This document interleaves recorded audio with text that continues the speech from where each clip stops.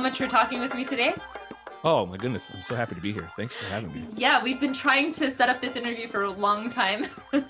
I've been following you for a while on Twitter, but finally Same. Here we are. Yep. And actually it's interesting. I came across you not through like Iran Twitter, but through which you sometimes participate in, but through Med Twitter, because somehow I like started becoming interested in doctors on Twitter, and specifically Black doctors years ago when I started getting more into Twitter. And I found that it's a really interesting way to learn about like the problems of society at large through Black med Twitter. It's a really good point. It's a really good point. It's a little microcosm of the problems in the country, in the greater country. Yeah. Completely. So I appreciate your podcast a lot and what you do. So yeah, your podcast, House of Pod. Can you tell us a little bit about that? So it's a show that I co-host with my friend Lizzie. We're both doctors, and we talk about medical topics for the most part. Sometimes we don't, but we try to discuss medical topics in a way that we think is really relatable to people. I mean, we use our real voices. Like, a lot of medical shows are out there, and it's like the people sound super smart and professional. Right. But they don't quite sound like what I think doctors really sound like, in our closed door meetings when there's not patients around. So we thought it'd be good to have a show where people could hear, what we really sound like and how we really talk. So, right. It's half of our audience is people who are just interested, have no background in medicine, but are interested in the topics. And then the other half are like doctors or nurses who are like, I'm glad they said that, or I'm glad they put this person on that said that. Right. And I mean, it's become a lot more relatable now with COVID times. I mean, you guys have talked about that a lot, issues that come with that. Like your co-host went to New York in the very beginning and was working there for a while. And you've been talking about vaccinations and just all the issues that come up with that. So as a person who's not in the medical field, I really appreciate everything that you do. Oh, thank you. Yeah. And I have to mention, so this is our podcast is Growing Up Irooni, and you throw in a lot of Iranian factoids in there as often as you can. I think it's important to do. Listen, there's not a lot of, there's not a lot of Iranian entertainers out there. Not that we're not trying, but they're not like letting us into places. So I think it's important for us to push wherever we can. And, and for example, there are things that I didn't know until we had a listener who is a beer brewer in Brooklyn send us some beer that was Iranian style beer. And from that, I was like, oh, we make beer in Iran. That's interesting. I wanted to look into that. Then I found, the first beer ever made was in Iran, in the Zagros Mountains of Iran. So through that process, the listeners have also educated me. And then I want to share that with, everyone else on the show. So I think it's really important. I think it's super fun. I mean, come on, we've done a lot of cool stuff. Neurosurgery, pajamas, high heels, all this stuff, Neurosurgery, I didn't even know that. No. Yeah. That's amazing. Well, I mean, I don't think it's quite the same neurosurgery we have today, but the beginning of it. A lot of these things started the Persian Empire. I did listen to the episode where you brought up the beer, and you told your co-host, you were like, do you know where beer comes from? And she was like, well, judging from all the conversations we have of all the things that come from Iran, I'm guessing Iran. That's right. Right. Which is very relatable. But let's go back. He tolerates me well. Exactly. Well, let's go back to your childhood and tell me about where were you born and where did you grow up? So I was born in Indiana, which is not what people are expecting when they see my name and they ask where I'm from, and I tell them Indiana. But I grew up mostly in the Bay Area in California, in the San Francisco Bay Area. So that's where I am still in San Francisco. Haven't really left too far other than for some training purposes. So when did your parents leave Iran? They left before the revolution, a little bit before the revolution. To Indiana. Actually, New York first, and then Indiana. And then they weren't in Indiana long before they realized that it wasn't for them, and then California eventually. Okay, so what was your relationship to first the Persian language growing up and then the Persian culture in general? So my parents had 2 kids before me, and they were older, 5 and 6 years older. So they had kind of already been broken down by the time they got to me. So I understood Farsi for the most part. I mean, I still to this day have maybe like a 3 or 4 year olds articulation of the language.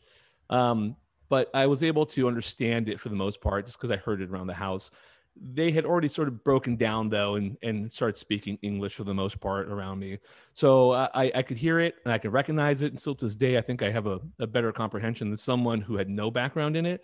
But yeah, a lot of that it wasn't heavy in my upbringing. Okay, so then you never learned to read and write or anything like that? Well, in college, I took a class. I took a Farsi class at Berkeley, and I was there, and the teacher was like, I remember the first week, like 3 or 4 times she asked me, she was like, Nima ni, right? Which it means like half and half, right? Yeah. And I'm like, no, I'm full. She's like, and she just had this disapproving look. I was like, I'm so sorry. I know I'm a sellout. I'm so sorry. Well, what about like 3 or 4 times? What about your relationship with the culture? Like, were they, I mean, Yeah. That was there. That was there. So how familiar are you with the differences between Northern California and Southern California Iranian? Texas, I'm all Texas. I have no idea. Okay.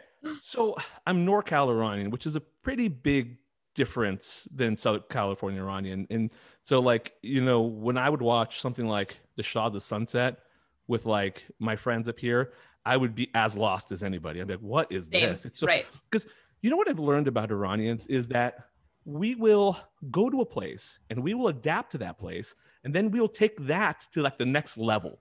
We will take it to an extreme. So if you put an Iranian in Ohio, that dude is definitely on the football team. He's funny. got a pickup truck, If you put an Iranian in Northern California, they're going to be crunchy, granola. We're all very progressive for the most part, liberal, involved in politics, etc. I didn't realize that. I didn't realize that's why I have the cowboy boots, the cowboy hat, and just the truck. Oh, we take shit. Okay. Can I cuss? I'm sorry. Sure, yeah. We take shit to extreme sometimes. So it's like, that's how it is. And so like you go to Southern California, the Iranians there are very different. They adapted to that Southern California ideal. They're like, they have the flashiest cars. They have like the flashiest homes. They dress with a lot of panache, Right. So Northern California is just a little bit less like that. It's a little bit like quieter. We celebrated New Year's. We did the holidays. We still do all that stuff, but generally with a little bit less gusto than say Southern California Iranians. So then when you grew up, were you resentful of the fact that you couldn't speak Farsi, or is it something that you've like been trying to do, or what's your relationship with it now? It was frustrating for a while because, we had family members come by. I couldn't communicate with them. Mm-hmm. But I think when you're young and you're trying to communicate with grandparents from a different culture, I think that's always going to be a bit of a challenge, even if the language isn't there. I ended up marrying a woman who is much more Iranian than me and speaks fluently. And actually from that process, my Farsi has improved quite a bit because she speaks to our kids. And, I was tired of my kids correcting my Farsi. Right. So I started to learn a little bit more over time because of that. It's still not great, but my comprehension has definitely improved. Interesting. So yeah, let's talk about that. How did you meet your wife, and what was your relationship with, Iranian culture with her? Did y'all have that in common, or was it more like something that was different with you two?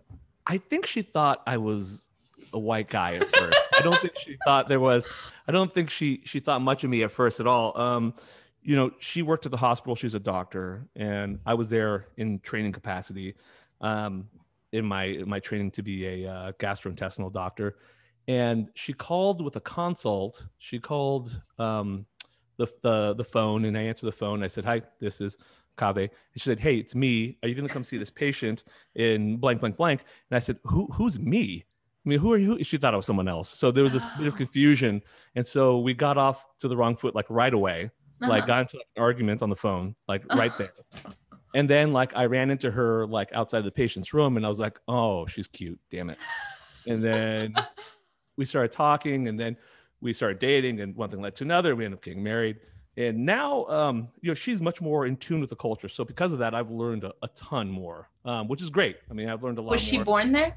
She was. And she came here like when she was like 6.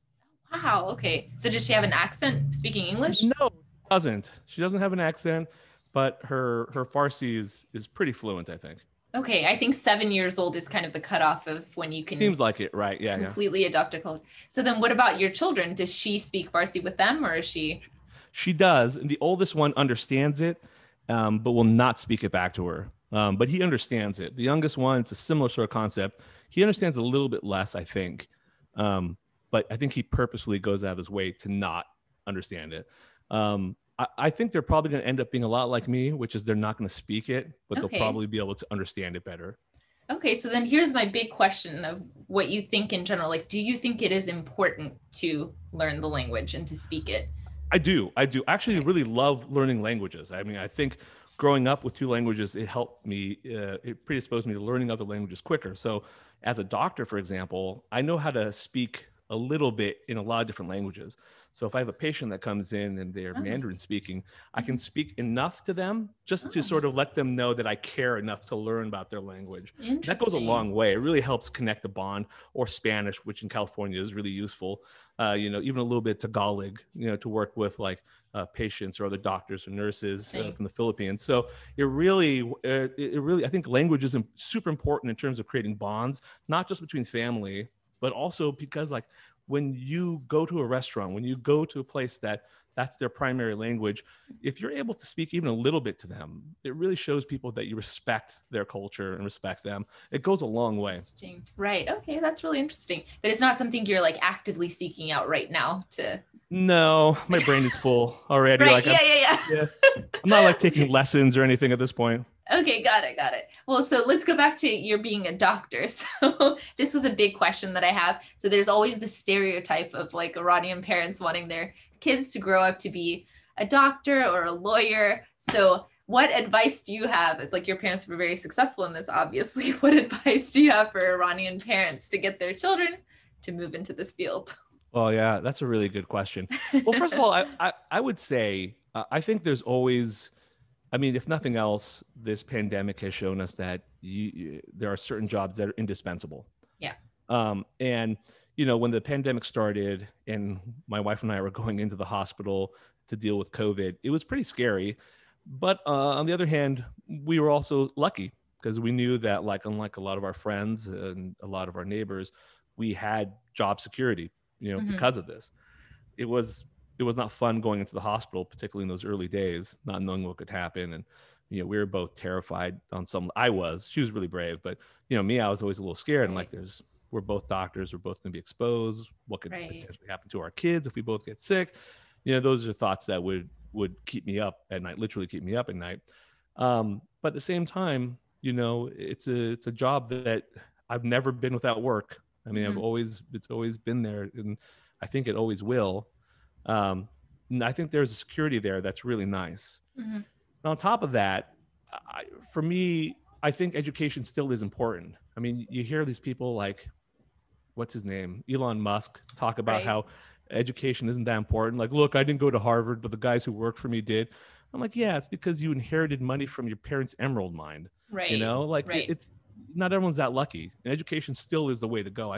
I think I'd stress that. But I don't think you can force the doctor route. And I'll say, I know a lot of people who I feel probably were forced and they're not happy now. You know, in the process of going through medical school, actually even before that, doing pre-med, there's so many hoops and there's so many hurdles you have to go through that to some degree, you just have to do them. You can't think about it. You have to put your head down and just get through each barrier and never stop to think about, is this really what I want to do? And I know a lot of people who did that. They went through that. They did all that stuff. Because if you stop to think about it, if you start to flounder, then you lose your momentum. It becomes really challenging. Right. But on the flip side, if you go through the whole time, you're never thinking about, is this something I really want to do? You end up being in a really tough job and you work hard and it's a stressful gig and it pays well for sure. But there are a lot of other jobs that pay well. And some of these people are miserable doing it. Like I know unhappy doctors. So it's something I would hesitate to encourage people to blindly push their children into. I do think pushing education is still very important. Pushing a job that has some professional stability, really important. But at the same time, if they don't seem to have an interest in the medicine, if you've exposed them to it and they don't seem to care, I would be reluctant to advise people to push that any further. Right. So what was it for you? Were you called to it? For me, it was, I was a little bit, but it was a bit of a family career. My dad's a doctor. Okay. Now my older siblings are not doctors. Um, for me though, it seemed like a really important job. I always Right. wanted to do something important. I felt I wanted to do something important, and it really fit that role. There was a moment though where I almost didn't. Or at least not right away. It was towards the end of college. At that time, I was playing music in a band. Um, Right. the and I still play with them. All the music from the show comes from this band, and we were playing quite a bit at that time. And we were just starting to pick up a little bit, getting a little bit of local radio airtime. And we had to make this decision. We had to make this decision and say, okay, are we going to do this or not? Are we going to fully dedicate ourselves to this or not? And it came down to one night where I decided for sure that I had to apply to medicine. We were at a small little club, and there was a band there that was playing. They're from the early 70s, late 60s. I won't say their name because they were Okay. super nice to us. They were very cool. But they were a band that was at one point huge. You've heard their songs, it's been in movies. And they were there playing this tiny little club, the kind of club that a no-name band, would be playing. And we were hanging out with them afterwards. And I just remember feeling kind of sad about it. The lead singer, who was this really smooth English guy, who I'm sure back in the day was just incredibly successful at picking up women. I remember some college girl walked by him and he tapped her on the shoulder and he said, where are you sleeping tonight, love? Oh And no. she just gave him this look like, ugh. And she walked off. And I remember seeing that and being like, oh, this is depressing. This is so sad. This is what happens if a band makes it. If you're one of the 0.001% of bands that actually makes it and has success, this is what happens to you eventually. Not everyone is the Rolling Stones. Not everyone is the Beatles forever and ever, making money off their music. At some point you have to transition. And at that point I was like, yeah, that's not how I want to live my older years. That's not how I want to be. So interesting. I decided, that's the point where I decided. I applied to medical school like pretty much the next week. Wow, that's really interesting. Yeah, that was it for me. Well, so I've actually had this podcast for 10 years now, which is unbelievable. But in the beginning, I was teaching a friend, Matt, how to speak the Persian language. That's how it started. And Matt actually left after maybe 3 years into the podcast to go to med school. And he's actually finishing up now, and he's going to come back and we're going to do some more episodes together. But for him, but for him, it was always really nice. I mean, he was choosing between that and like becoming a theater actor. So he was a perfect, very dedicated person, very reliable, very fun to listen to, because he has that like theatrical thing. So it reminded me of you and your podcast, that there's this whole stereotype with Iranian parents who say like, okay, yeah, sure, go do your fun thing, like be in a band or whatever, but also be a doctor. So you somehow successfully managed to do that. You have your podcast and you're also a medical doctor. So is that your creative outlet? Like, is that how that came about? Yeah, totally. You're right. Let me first start by also clarifying that one limiting factor was also that we weren't very good. I want to make that really clear. So if your kid is really good at music, then, you maybe give them a shot at it. Right. But, I knew that we also weren't very good. So that helps a lot. But yeah, there's certain things you can do as a hobby, and there's certain things you can't. I can do music as a hobby. I can't do medicine as a hobby. And we were playing music quite a bit. But as I was getting older and I, wasn't really interested in doing long traveling gigs or anything like that, I decided to sort of pivot a little bit, for lack of a better word. And the show was a really good opportunity for me to do that, and it's an entertainment thing. I do really enjoy doing the entertainment thing. Yeah. But at the same time, I don't know if I would be any use to the world doing entertainment outside of medical entertainment. You know what I mean? Right. So if I didn't have this medical thing, I don't think I would be very entertaining.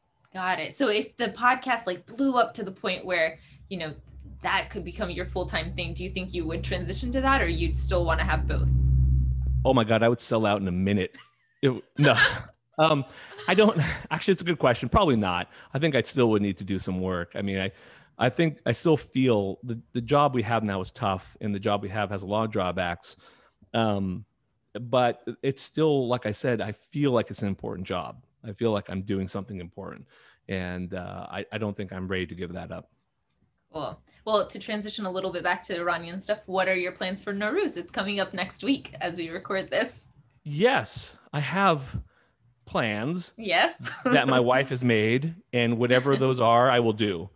I don't entirely know. I go where I'm told, Well, pretty much. yeah. I operate 1 week at a time. Well, a lot of the Iranian people that I've interviewed say that, you know, they feel like the wife in the relationship is the one who kind of drives the whole cultural stuff. And I've noticed there's a lot of like American wives now that are creating products for like Nowruz and things like that because their husbands don't, like, they're still the driver of Iranian culture in the family, even if their husband is the one who's... Well, that's the thing about, like, you know, remember when I was young, and still to this day, people who don't know about Iranians have this weird perception that women are subjugated, which in some ways they are over there, for sure.